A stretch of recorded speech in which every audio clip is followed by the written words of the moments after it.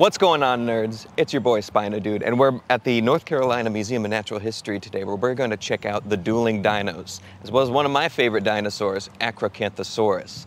Let's go get it.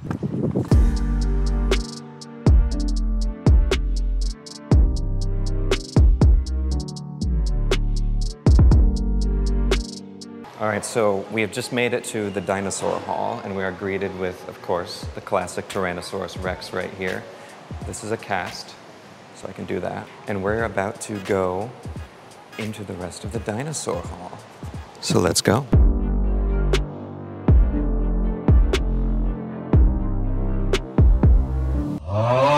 This is Prestosuchus right here. Well, I've already seen one of these at the American Museum of Natural History, but their heads are awesome. I don't know what else to say about them. That's so true, right?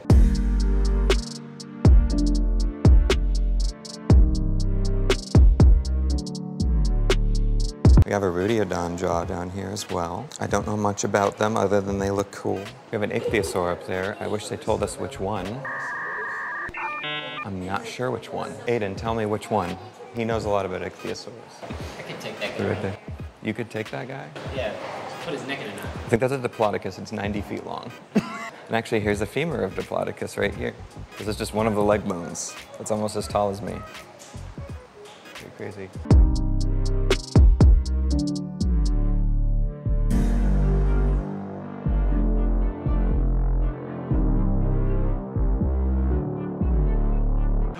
Okay, I'm going to hazard a guess. I didn't know they had this. Is this Appalachiosaurus or Daspletosaurus?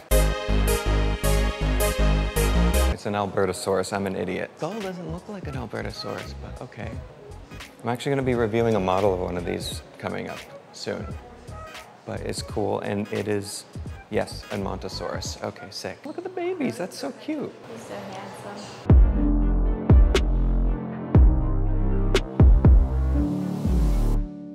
This is the one I felt like you would like. This is Pachycephalosaurus. These guys were literally designed to slam their heads against anything, as you can probably tell.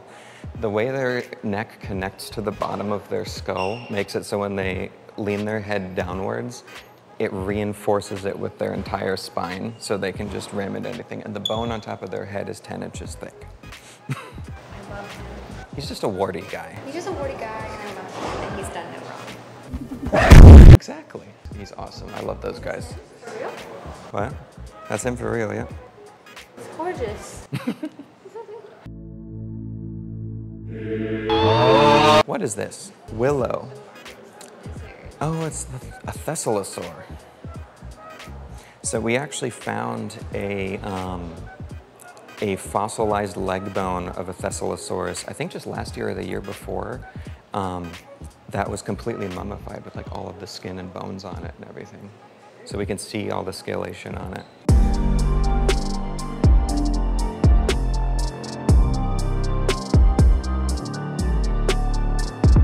What? This is cool. What the heck?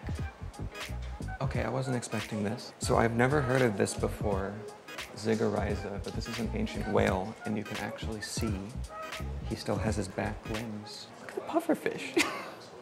That's me.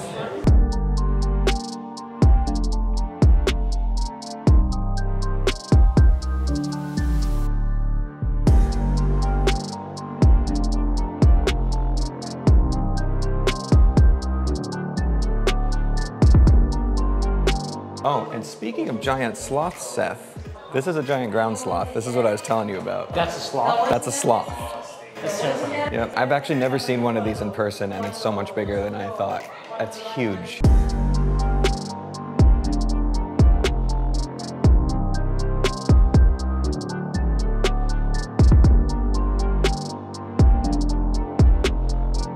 Huh, there's a saber-toothed cat.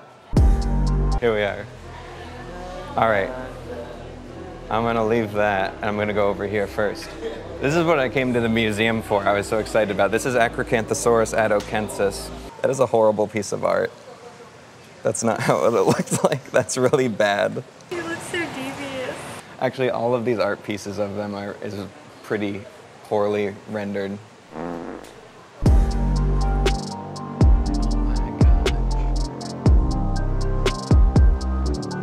It's warm in here. That's actually a better art piece. That's more what it looked like in person. Oh, I don't know how hunchback he is. Yeah, and props to the artist for not, so if you notice in like Jurassic Park, I know a lot of my viewers already know this, but I'm guiding my friends through all this today too. So in Jurassic Park, the dinosaurs have what we call bunny hand syndrome, with their palms face down. They couldn't do that. Their hands were always clapping like this. So their hands were facing together constantly. And the skeleton also shows that. So Acrocanthosaurus actually translates to high-spined lizard, which you can see why. You see like all of his vertebrae are sticking straight up. And those are thought to be muscle attachments. And for a while, it was hypothesized, hence the display over here, that these guys would have hunted daddy long necks, like as you see. And I think this one is supposed to represent Paluxysaurus. No, Pluracilus. I've never heard of that before. Whatever. Acrocanthosaurus and other relatives of it, its teeth are really thin and kind of blade and knife-like.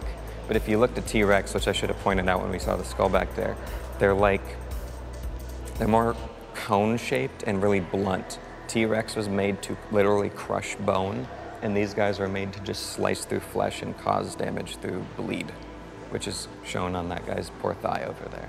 So, also, I didn't even notice the pterosaurs.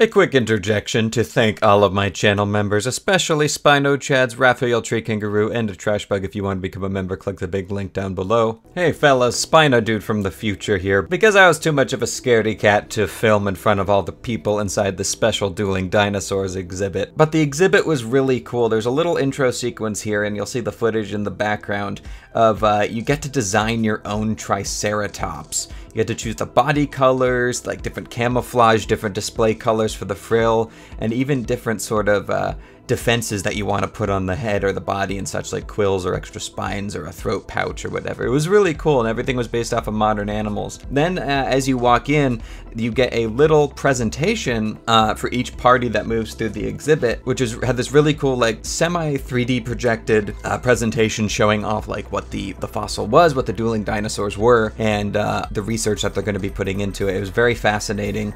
And it was super exciting because I had no idea going into this exhibit that the exhibit was going to be them literally working on the fossils. And it was amazing just getting to talk to a couple of the researchers on the project and, you know, seeing where they're at with everything. I believe just the day we were there, or the day before, they just removed the T-Rex skull from one of the massive blocks, which was really cool. And it was just awesome being in that environment. I really, really appreciated it. I also got to hold my first ever Triceratops horn, which is cool. They had those out. And then bracketing the exhibit, we had just a little section about paleontology, and there was this cool Nothronychus skeleton that was just sitting there. He's squatting. But yes, the North Carolina Museum of Natural Sciences was absolutely lovely. I had a wonderful time, and I thought showing you guys a little compilation of what I experienced would be fun.